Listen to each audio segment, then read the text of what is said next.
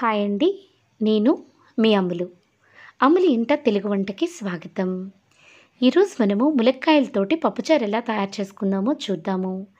ఈ విధంగా కానీ మీరు తయారు చేసుకున్నారనుకోండి, అన్నమంతా పప్పుతోనే తినేస్తారనమాట. అంత బాగా రుచిగా ఉంటుంది. ఇప్పుడు మనము తయారీ విధానం చూద్దాము. ముందుగా ఒక 200 గ్రాములు నేను కందిపప్పు తీసుకున్నాను. అంటే ఒక కప్పుడనమాట.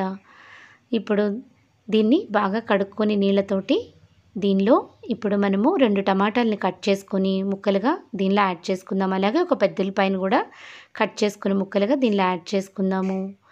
ఇప్పుడు దీనిలో మనము నేను 2 ములక్కాయలు తీసుకున్నాను. అవి ముక్కలుగా కట్ చేసుకొని వేసుకున్నాను. అలాగే ఒక 2 పచ్చిమిరపకాయలు కూడా కట్ చేసుకొని యాడ్ చేసుకుందాం దీనిలో.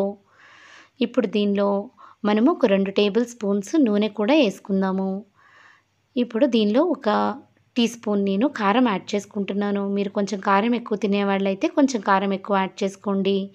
అలాగే ఒక హాఫ్ టీ స్పూన్ పసుపు, అలాగే ఒక టీ స్పూన్ ధనియాల పొడి, అలాగే ఒక టీ స్పూన్ సాల్ట్ కూడా యాడ్ చేసుకుంటున్నాను. ముందుగా ఉప్పు ఎందుకు యాడ్ చేసుకుంటున్నానంటే ములక్కాయ ముక్కల్లోకి ఆ ఉప్పు సారం దిగుతుందనమాట. అందుకని నేను యాడ్ చేసుకున్నాను. ఇప్పుడు దీనిలో 2 కప్పులు వాటర్ యాడ్ చేసుకుందాము. అంటే ఆల్మోస్ట్ ఒక 1/2 లీటర్ నీళ్ళు నేను యాడ్ చేసుకున్నాను. ఇప్పుడు మూత క్లోజ్ చేసుకొని కుక్కర్ది స్టవ్ మీద పెట్టుకొని 4 విజిల్స్ వచ్చే వరకు మనం ఉడికించుకుందాము.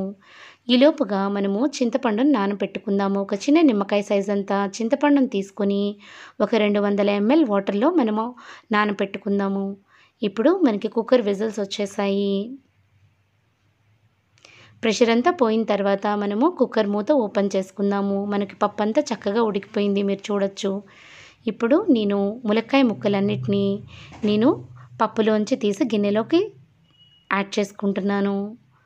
ఇప్పుడు పప్పు గుత్తి యూజ్ చేసి మెదుపుకుంటున్నాను అనమాట. వీటిల్ని పప్పు చక్కగా మెత్తగా అయిపోయింది. ఇప్పుడు నానబెట్టుకున్న చింతపండులోంచి చింతపండు గుజ్జుని రసాన్ని తీసుకుందాం. ఆ రసాన్ని ఇప్పుడు పప్పులో యాడ్ చేసుకుందాం మనము. ఇప్పుడు ఒకసారి తిప్పుకొని ములక్కాయ ముక్కల్ని కూడా ఇక్కడ యాడ్ చేసుకుందాం సపరేట్ చేసినవి.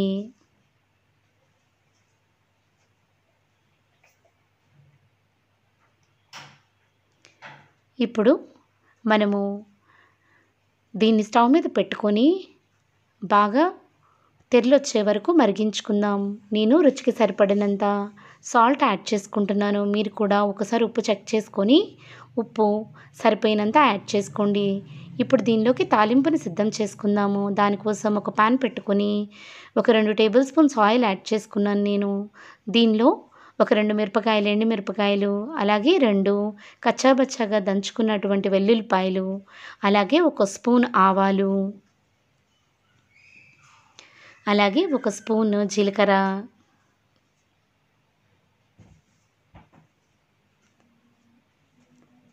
అలాగే దీనిలో ఒక స్పూన్ పచ్చెనగపప్పు, ఇప్పుడు కొంచెం ఇంగువ కూడా యాడ్ చేసుకుంటున్నాను నేను. ఇప్పుడు దీనిలో గుప్పెడు కరివేపాకులు కూడా యాడ్ చేసుకుందాం మనము. ఇప్పుడు ఇవన్నీ దోరగా వేగాక మనం మరుగుతూ ఉన్నటువంటి ములక్కాయ పప్పులో యాడ్ చేసుకుందాం. ఇప్పుడు మనకి పప్పు చక్కగా తయారైపోయింది. ఇది వేడివేడి అన్నంలో వేసుకొని నెయ్యి వేసుకొని తింటే ఎంతో బాగుంటుంది.